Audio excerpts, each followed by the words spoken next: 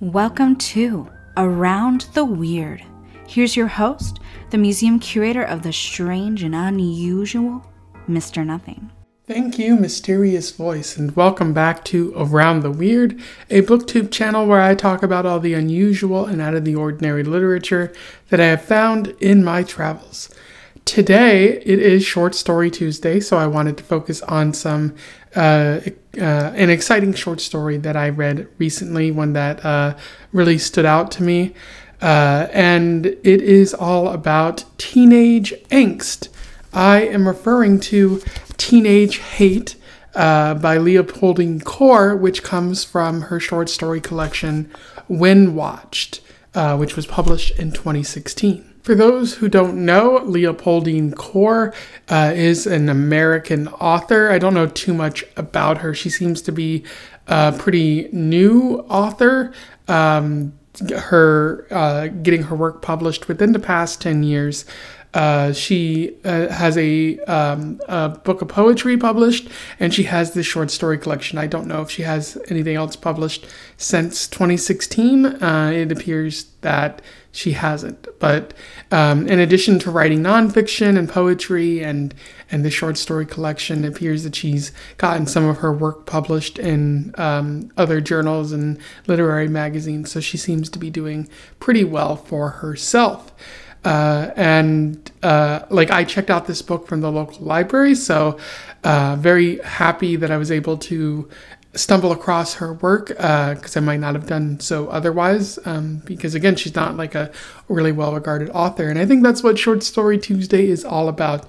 In addition to cataloging the more well-known authors, being able to find these short stories or the short story collections from lesser known authors and talking about their work too.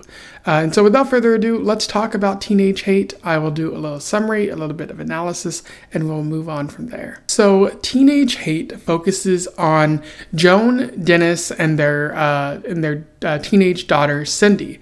Both Joan and Dennis are concerned about what is happening to Cindy. She is a teenager, and they're noticing that she is filled with a lot of hate and seems to dislike everything. One morning she comes down while her mom has made pancakes, and she just reaches into a cereal box, pulls out a fistful of cereal, and eats that, which is a very relatable feeling because I might have done that when I was a teenager. And Joan and Dennis don't really know what to do about Cindy. Dennis has noticed that Cindy is changing from a girl into a woman, and while he notes that he's able to avert his eyes, which why would you need to avert your eyes?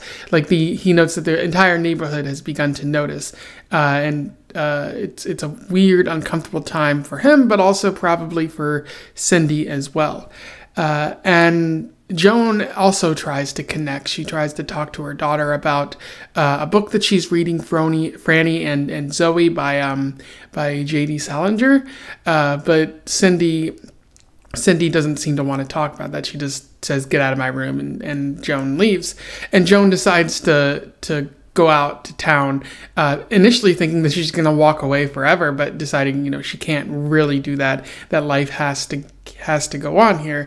But as she's outside, she's reflecting on how things don't really feel authentic, and sometimes there's a lot of dissatisfaction with life. She specifically notes that there's an artist painting a building at the park when there is someone who is dealing with addiction nearby, and she's like, "Why don't you paint that? Why don't you paint what's really happening here?" And I don't think she ever really figures anything out there, but she eventually decides to go back home. And there she sees that the book that she gave her daughter, Franny and Zoe, is on the kitchen table, and she goes and takes it back to Sydney, where she is.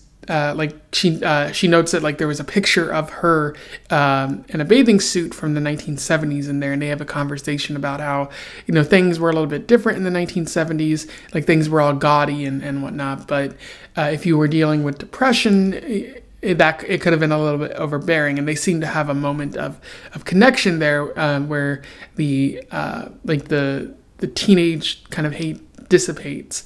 But Joan realizes this is only momentarily, so she decides to leave Sydney in peace. And as Joan and Dennis are getting ready for bed that night, they talk about Sydney and how things are a little better, but they also talk about their cats and how like the cats yearn for freedom, but they keep them in their house, making them sort of weird gods. And so like looking out the window is a lot like TV, and like what a TV, because there's a lot going outside. And I think it's supposed to be like a moment where you also think of Sydney in that moment and how like 18 is that window to the outside world, but it's going to take a while. And so like perhaps the parents are weird overlords in this situation, but that's where the story ends there. In terms of analysis, there is a little bit worth talking about in this story. One of the big themes based on the title of the story is teen angst. Cindy is experiencing what most teens experience at that age. I think everyone goes through that period where they can't really relate to their parents, and the world is shifting around them. And if you put a bunch of teenagers together in high school, they're slowly going to hate one another. It's a weird moment in your life where like everything feels awful. Your body is changing. You're seeing the world in a different way. You're shedding your innocence, and it's a very troubling time, and you don't really know how to feel. But for Cindy, this is very normal.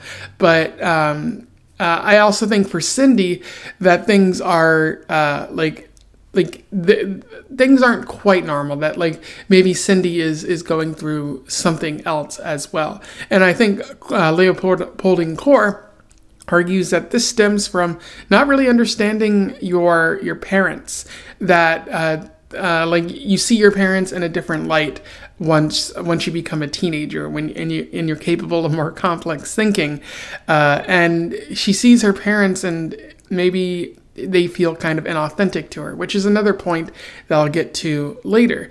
It also like doesn't help that Joan and Dennis were teenagers once, but they came from a broken home.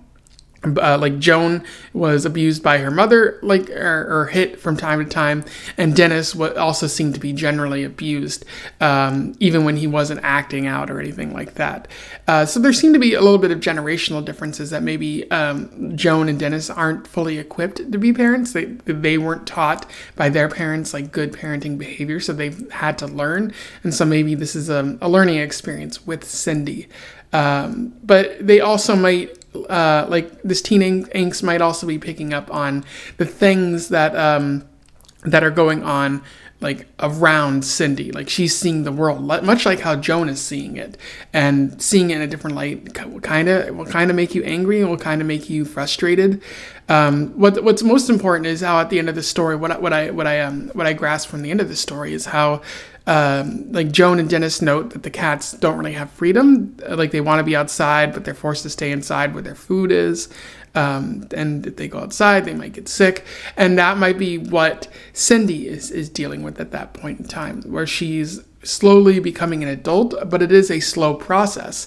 And at this point in their life, like Joan and Dennis might have a hard time relating to Cindy. So you're kind of trapped in this relationship with your parents, and where you want to be free, but you're not quite able to be free in the eyes of the law. And so it's a real struggle. And I do like how Leopoldine like gets this point across. It's a very interesting kind of way to describe like those teenage years, because most people talk about the angst, but they don't talk about that point where like you become like hard to relate to with your parents, but also your parents like struggle to do effective parenting because they already taught you everything you might need to know as a child. Or maybe not everything, but they taught you a lot. So what more can they do? It's a weird gap period, like before you reach adulthood, and everyone's like fighting to try to figure each other out. Core also talks about authenticity here, which I think she does a really good job of that. And so like I think she's arguing that maybe Cindy's problem comes from like recognizing fake aspects of society. Like maybe it's not so much to do with her parents, but maybe it's more to do with the fact that she's beginning to recognize the sort of fake aspects of the culture that she's living in, and how things aren't as authentic, even though when she was growing up, she was taught that, this is society, this is how things are living, and she feels that maybe she was lied to, or she doesn't have the tools to deal with this world that she's going to be thrust out to in a couple of years. What's really interesting is that Core specifically mentions the book Franny and Zoe, a book that I've never read, but of course, whenever an author mentions a book in their book, like, it's important to look that up and see what themes it espouses, because it can really help you understand maybe what the author's trying to talk about here.